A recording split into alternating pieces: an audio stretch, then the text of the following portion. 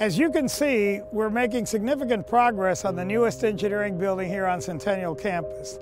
Thanks to the generosity of two alumni of ours, Ed Fitts and Ed Woolard, we now have a name for the building. It is actually Fitts-Woolard Hall.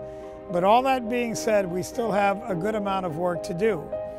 Now, over 300 of our alumni and friends and corporate partners have contributed to this effort, and that's enabled us to raise over $47 million in private fundraising for this building.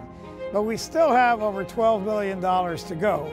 And this is where we want you to understand that it's really your generosity and support that we're seeking to really complete what we need to do to raise the funding for this building. Now, over the last decade, the college has made significant progress in terms of its national reputation. We've been able to attract outstanding faculty and students here over these years. But all that being said, it really depends upon us being able to complete this building with private fundraising so that we don't lose that kind of momentum.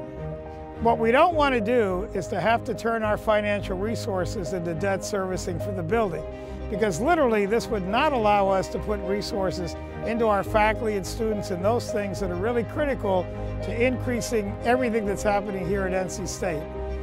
We know that you can help us with this. We know your generosity and your support, and we're counting on you to be able to come up and help us with this final stage of our fundraising campaign.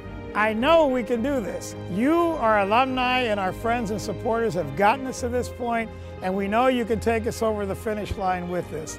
Again, it is really, really critical for us to be able to move forward as a college. Completion of Fitts-Woolard Hall, the private fundraising part, is a very special opportunity for you to make a significant difference in the lives of our students and faculty, and in fact the state of North Carolina. We encourage you to come join us in this effort. You still have an opportunity to do this. So please contact our Engineering Foundation for further information on how you can help us move forward with this process. Thank you all, and go Pack!